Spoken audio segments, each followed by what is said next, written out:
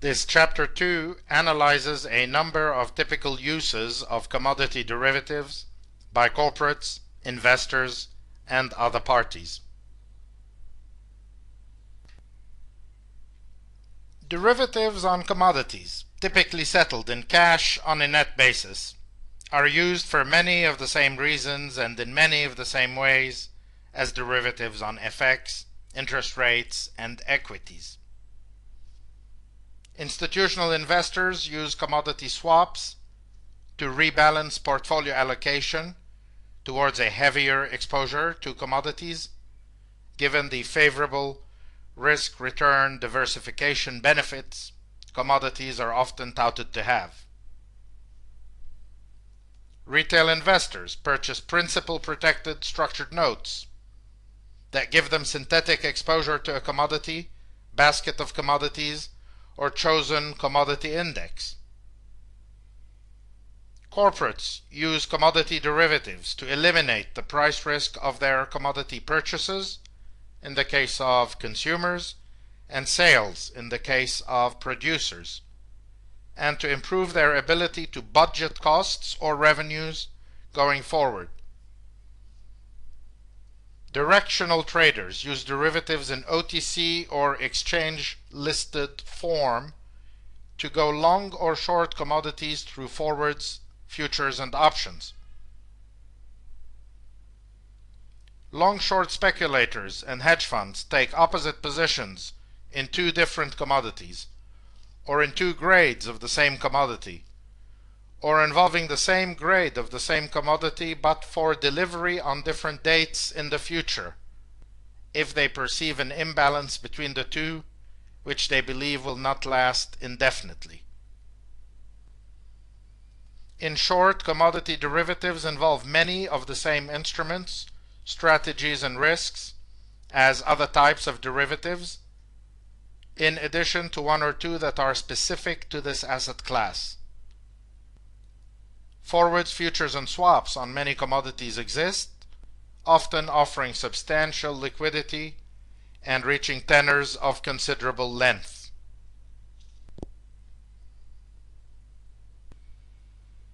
One area of significant activity in commodity derivatives involves spreads between the prices of different commodities. Refiners, for example, are typically long the price of the refined products that they produce through the so-called cracking process, which distills crude oil into outputs such as naphtha, kerosene, and heating oil, while being short the price of crude itself. It is therefore not sufficient for the refiner to hedge future profits by locking in or capping the price of crude, nor by locking in or purchasing floors on the refined products alone. Hedging only the price of the input or output leaves the refiner exposed to unfavorable swings in the price of the other item.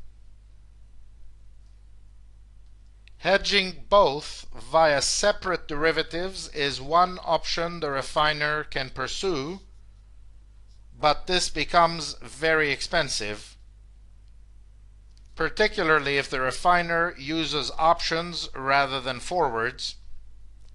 since volatility is substantial and drives option prices often to unattractive levels. A fairly liquid market has therefore come to exist for derivatives on the so-called crack spread, a term used to denote the difference in price between the aggregate basket of products produced by the refinery and the price of the crude used in the distillation process. The crack spread is customized typically to reflect the particular output of the refinery in question, with a typical definition being something like crack spread equals 25% GL plus 12.5% N plus and so on, and over at the end minus B, where GL is the price of gasoline N is the price of naphtha, GO is the price of gas oil, F is the price of fuel oil, JK is the price of jet kerosene, and finally B is the price of Brent crude. A refiner then uses classical hedging strategies for either locking in or putting a floor under the value of this spread, typically by either selling the spread forward or by purchasing put options on this spread to retain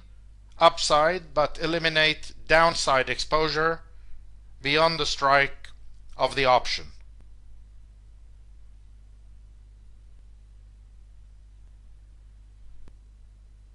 We turn next to a description of the roll strategy mentioned at the closing of Chapter 1. The roll strategy seeks to exploit a curve in backwardation, quite often that of crude oil, and involves quite simply the purchase of crude under a forward contract and its subsequent resale in the spot market at the expiration of the forward contract. Assume, for example, that crude is trading at 100 in the spot market and that the 3-month forward lies at 95, evidencing a typical backwardation. An investor with 100 invests this money in T-bills, assumed here to yield 5%, purchases crude at 95 under a 3-month forward or futures contract, and waits until the settlement date to take delivery of the crude and to sell it in the spot market. The T-bills are pledged as collateral under the forward contract. If the curve has not shifted in either direction but has maintained its backwardation exactly as before, the investor pockets $5 from the purchase of the crude at 95 and its resale at 100, in addition to the interest she earns on the T-bills. Over the course of 1 year, the investor will achieve aggregate profits of $20 by rolling the strategy 4 times quarterly, hence the name of the strategy, in addition to $5 in interest from the T-bills, for an aggregate return on capital of 25%, even without any increase in the spot price of crude. Over long periods of time, increases in spot have typically occurred, of course, if only to keep up with inflation, which has generated a third component of return for the investor. In sum, the total return under this strategy over any one roll of the position equals the T-bill return plus the degree of backwardation, if any, in the curve for the chosen maturity of the forward contract, plus or minus any change in the spot price over the period in question.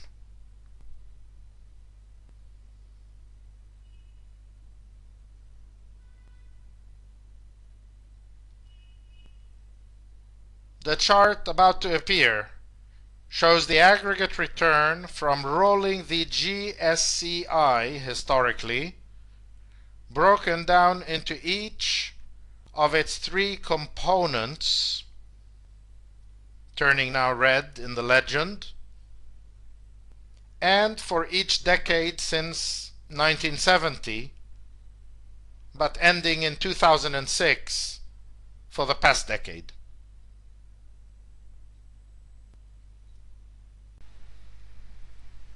Note that the strategy has achieved attractive returns, except during the 90s, but that the sources of this return have changed significantly and have shifted gradually from depending mostly during the first 2 decades shown here on the contribution from the T-bills and the roll returns, to depending increasingly on the upward shifts in spot prices in the past decade, with little contribution from the T-bills or from the roll.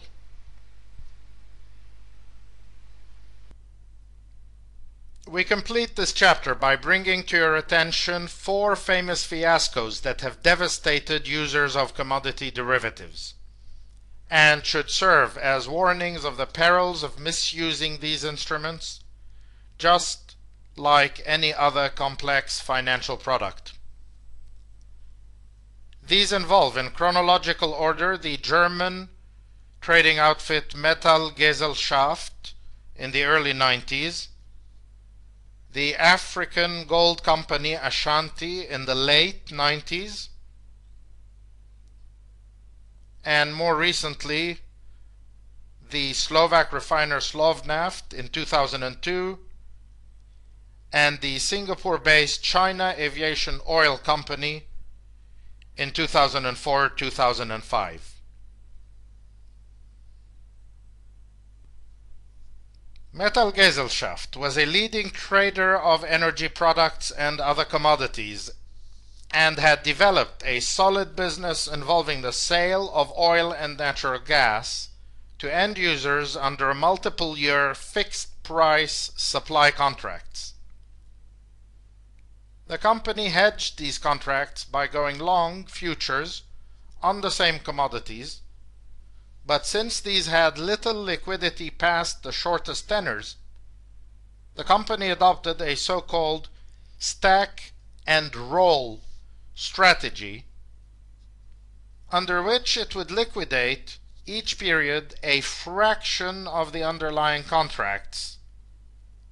in an amount matching the fraction of overall deliveries it was making to the end user that period under the fixed price supply contract, while rolling the remaining number into new contracts.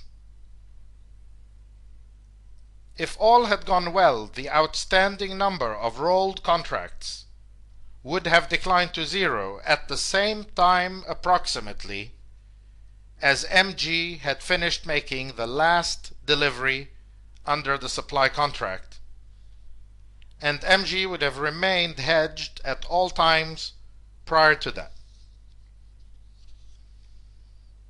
Unfortunately for the company, spot prices declined abruptly towards the beginning of the 90s, and the forward curve went from a typical backwardation pattern to one in contango. The decline in prices generated huge margin calls against the company on the futures positions, which were not offset by margin calls in favor of the company under the long-term supply contract, since the company typically offered these to its customers on an uncollateralized basis. The problem was exacerbated by the reversal from backwardation to contango, which meant that the mark-to-market loss on the long futures position exceeded the mark-to-market gain on the supply contract. To top it off,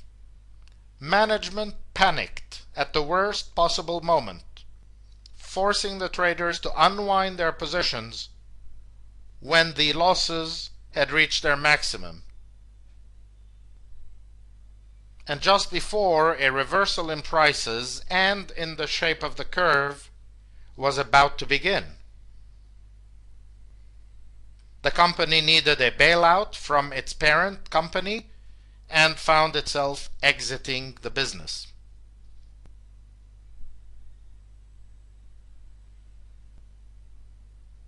Ashanti's story is simpler,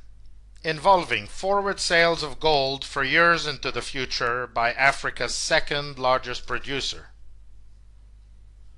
For the longest time, These generated sizable gains for the company, since prices declined steadily for much of the 90s, in part due to liquidations by central banks around the world of large portions of their gold reserves. But in 1999, a number of the largest central banks announced the so-called Washington Agreement, in which they committed to an annual limit on further sales to reduce pressure on prices.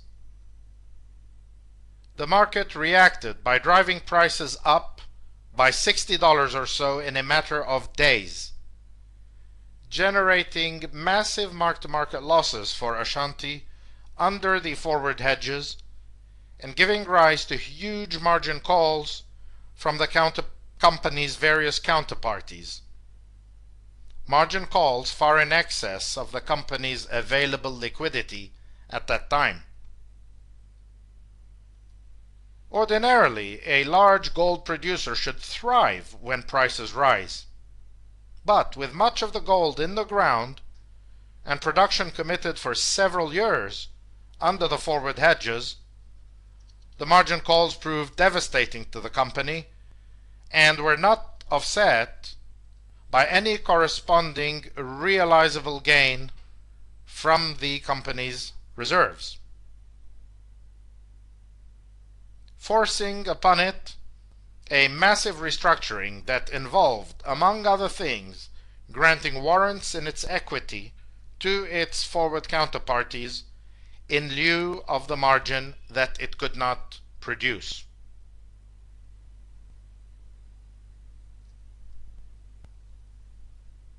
Refiner Slovnaft's story begins with a crude-linked loan agreement with Merrill Lynch, similar in many ways to a transaction we will examine in Chapter 3, in which the borrower paid interest well below the market rate, but agreed to pay additional interest if prices for Brent fell below $15. Prompted by Merrill's sales team and its research analysts, the company had come to believe that further falls in Brent prices, much below the current $22 per barrel, were unlikely, and in any event would widen the company's refining margin and enable it to afford more easily the additional interest payments that would arise. We will learn in Chapter 3 that this arrangement essentially involves the sale by the borrower of options on Brent, in this case put options, exposing the borrower to the additional payments if prices fell below the strike of the puts, but earning the borrower in exchange premium income that subsidizes its interest payments when prices are high or moderate. What both parties seem to have taken for granted was that a fall in Brent would necessarily widen the company's refining margin. In fact,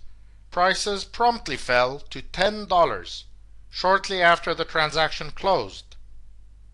increasing the borrower's payments under the loan quite dramatically. But prices for the company's refined products fell even more, compressing margins painfully and jeopardizing the company's ability to service the increased interest payments. Historically, the company had operated under a regulated socialist regime that had normally fixed prices for its output, which may have contributed to the company's optimism that margins would widen if crude prices fell. The company found itself essentially insolvent and turned to its bankers for a capital injection and for proposals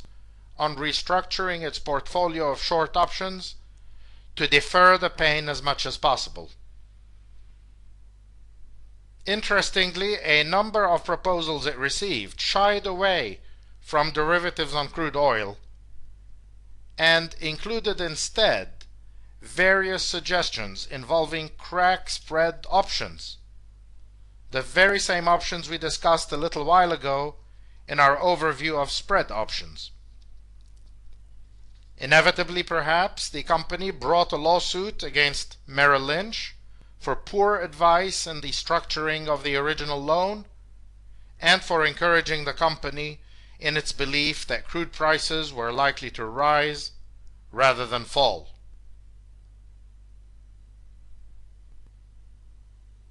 China Aviation Oil's misfortunes, finally, involved the sale by the company of substantial amounts of calls on crude, struck around $34 per barrel, to generate premium for use in other aspects of its operations, including in its hedging activities. The start of the bull market for oil around 2004 brought a first wave of losses on the short call positions, which the company addressed by requesting a restructuring of its derivatives portfolio involving an upward reset of the strike of the calls in return for an increase in their notional amount and some other changes. Prices continued, however, their steady climb, turning losses of a few dozen million into aggregate losses of around $550 million US. The company sued its counterparties, including Goldman Sachs, under a number of legal theories centering on the lack of suitability of the strategies they had proposed, including the strategies recommended in the restructuring exercise. Much of the above discussion has involved techniques and risk considerations that run parallel to those for stocks, bonds, rates, or currencies, and are not explored any further in this module. We devote the next chapter to an examination of a number of strategies, perhaps unique to commodities this time, involving the use of commodity derivatives by corporates in the fundraising process. Often the motivation for the use of these derivatives is to lower the financing cost for the borrower, but sometimes it is also to achieve advantageous outcomes from an accounting perspective. Right now, however, we have reached the end of Chapter 2 and of Part 1 of this module.